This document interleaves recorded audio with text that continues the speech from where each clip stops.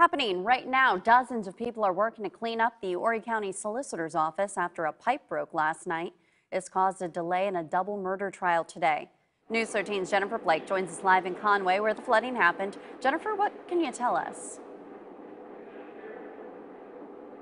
Well, Patsy, a pipe busted in the sprinkler system last night around 9 o'clock. People who were putting down new carpet on the first floor noticed that there was a leak in the solicitor's office from the ceiling. That's when they found out the second floor was being flooded.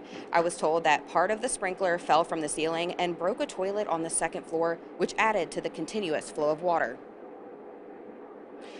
15th Circuit Solicitor Jimmy Richardson says that this will take a while to completely fix, but it did not stop any court proceedings from happening. And we will hear more from Jimmy Richardson and the cleaning crew tonight at 5 and 6. Reporting live in Conway, Jennifer Blake, News 13.